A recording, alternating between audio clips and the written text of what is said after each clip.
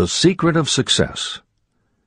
In every chapter of this book, mention is made of the money-making secret that has made fortunes for the exceedingly wealthy men whom I have carefully analyzed over a long period of years.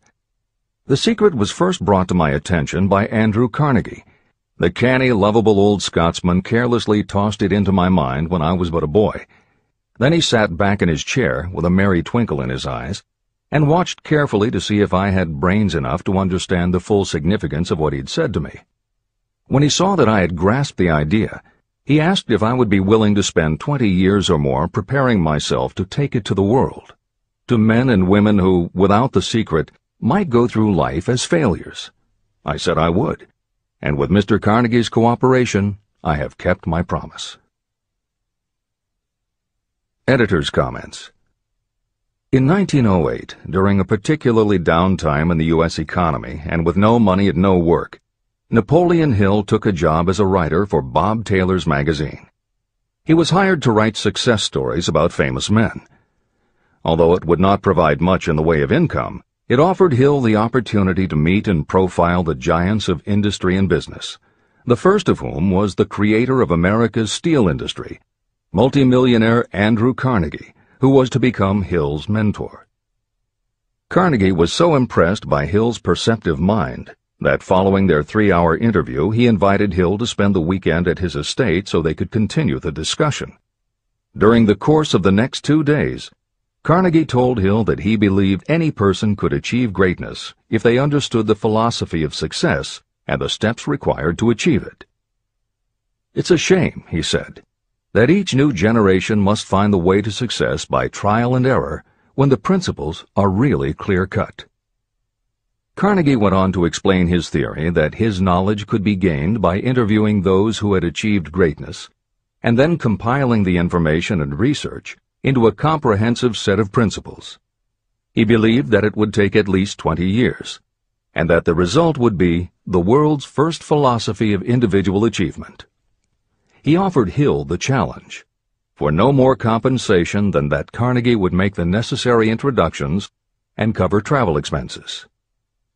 It took Hill 29 seconds to accept Carnegie's proposal.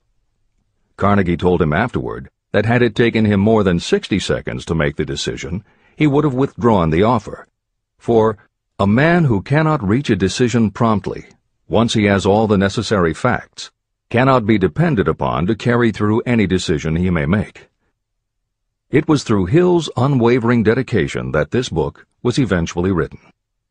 For detailed information on the life of Hill, read or listen to the audiobook of A Lifetime of Riches, the Biography of Napoleon Hill, by Michael J. Ritt, Jr. and Kurt Landers. Michael Ritt worked as Hill's assistant for 10 years and was the first employee of the Napoleon Hill Foundation, where he served as executive director, secretary, and treasurer. The material in his book comes from his own personal knowledge of Hill, as well as from Hill's unpublished autobiography. That is the end of the editor's comment. This book, Think and Grow Rich, contains the Carnegie secret, a secret that has been tested by thousands, now millions of people in almost every walk of life. It was Mr. Carnegie's idea that the magic formula, which gave him a stupendous fortune, ought to be placed within reach of people who do not have the time to investigate how others had made their money. It was his hope that I might test and demonstrate the soundness of the formula through the experience of men and women in every calling. He believed the formula should be taught in all public schools and colleges. He said that if it were properly taught, it would revolutionize the entire educational system, and the time spent in school could be reduced to less than half. In Chapter 4, On Faith, you will read the astounding story of the organization of the giant United States Steel Corporation. It was conceived and carried out by one of the young men through whom Mr. Carnegie proved that his formula will work for all who are ready for it. This single application of the secret, by Charles M. Schwab, made him a huge fortune in both money and opportunity. Roughly speaking, this particular application of the formula was worth $600 million. These facts give you a fair idea of what reading this book may bring to you, provided you know what it is that you want. Editor's comment. According to one method of calculation, through inflation alone, it would take approximately $20 in 2001 to buy what $1 would have bought in 1901.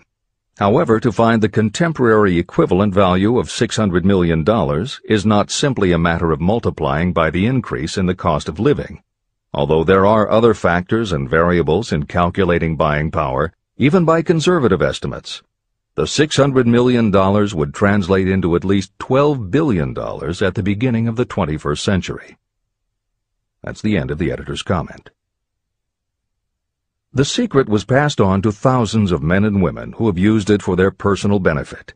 Some have made fortunes with it. Others have used it successfully in creating harmony in their homes. A clergyman used it so effectively that it brought him an income of upwards of $75,000 a year, approximately $1.5 million in contemporary terms. Arthur Nash, a Cincinnati tailor, used his near-bankrupt business as a guinea pig on which to test the formula. The business came to life and made a fortune for its owners.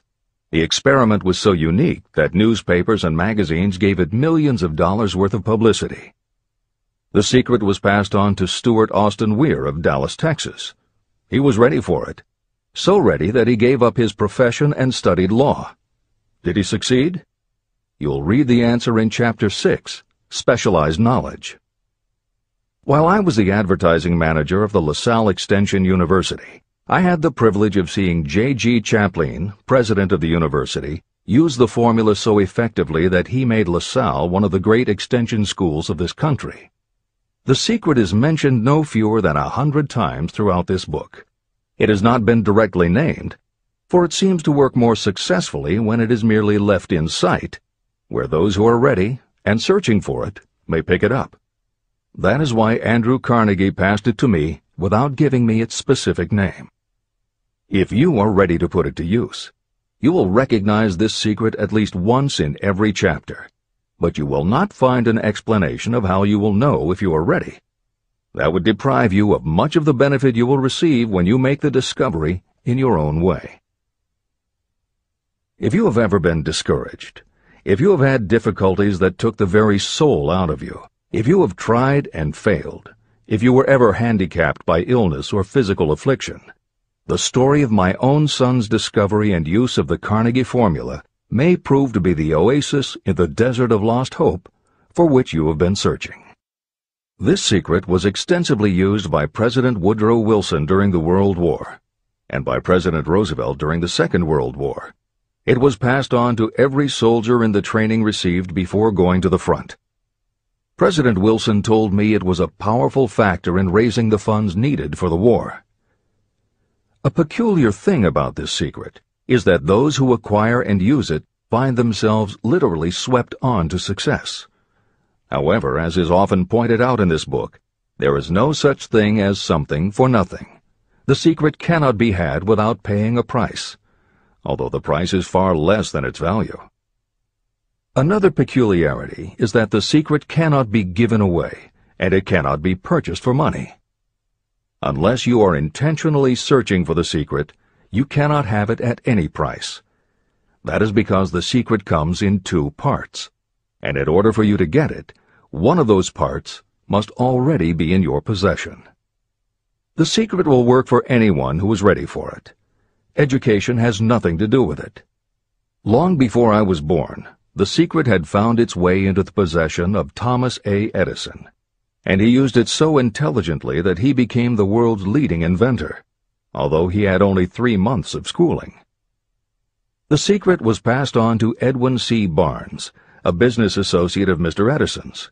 He used it so effectively that he accumulated a great fortune and retired from active business while still a young man. You will find his story at the beginning of the next chapter. It should convince you that riches are not beyond your reach, and that no matter where you are in life, you can still be what you wish to be. Money, fame, recognition, and happiness can be had by you if you are ready and determined to have these blessings. How do I know these things? You should have the answer before you finish this book. You may find it in the very first chapter or on the last page. While I was doing the research that I had undertaken at Andrew Carnegie's request, I analyzed hundreds of well-known men. Many of them attributed the accumulation of their vast fortunes to the Carnegie secret. Among these men were Henry Ford. Founder of the Ford Automobile Company, Ford started with no money and little education, yet became one of the most successful self-made businessmen in American history. William Wrigley, Jr., a traveling salesman who found that his customers liked the chewing gum he gave away as a premium better than the goods he sold, so he started his own company. John Wanamaker. Known as the Merchant Prince, he created the world's first department store and was hailed for his innovations in marketing, customer service, and employee benefits. James J. Hill. Known as the Empire Builder, he built the transcontinental Great Northern Railway, encouraged homesteading in the West, then established shipping routes linking America to Asia. George S. Parker. A school teacher who grew tired of fixing his students' pens, he created a new design, founded the Parker Pen Company, and turned a simple idea into a fortune. E. M. Statler. The son of a poor pastor, he started as a bellboy and worked his way up until he was able to start his own chain of Statler hotels, famous for their luxury and service with a smile. Henry L. Doherty. Started at age 12 as an office boy for Columbia Gas, he went on to acquire 53 utilities companies and patented 140 innovations for natural gas and oil production. Cyrus H. K. Curtis. Starting with a small agricultural weekly, Curtis turned it into Ladies' Home Journal, created Saturday Evening Post, then assembled one of the largest newspaper empires. George Eastman. Inventor and founder of the Eastman Kodak Company, he created many of the innovations that popularized photography and transformed the motion picture industry. Charles M. Schwab. The right-hand man of Andrew Carnegie, he was president of Carnegie Steel Company, brokered the deal that formed U.S. Steel, and went on to found Bethlehem Steel. Theodore Roosevelt. 26th President of the United States from 1901 to 1909. John W. Davis. A lawyer and political leader, Davis was Solicitor General under President Woodrow Wilson and later appointed ambassador to Great Britain. Elbert Hubbard. Philosopher, publisher of the Fra magazine, and founder of the Roycrofters Artists Colony, Hubbard was also the author of many bestsellers including A Message to Garcia. Wilbur Wright. A bicycle shop owner who, with his brother Orville, became the first Americans to fly heavier-than-air aircraft and pioneered the aviation industry. William Jennings Bryan.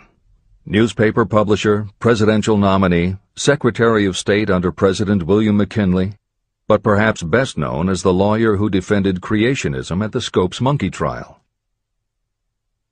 Dr. David Starr Jordan. Educator, scientist, author of over 50 books, he was the nation's youngest university president at Indiana University and became the first president of Stanford University. J. Ogden Armour. Inherited his family's meatpacking business, turned it into a conglomerate with more than 3,000 products, was an owner of the Chicago Cubs, and a director of National City Bank and American International Corporation. Arthur Brisbane.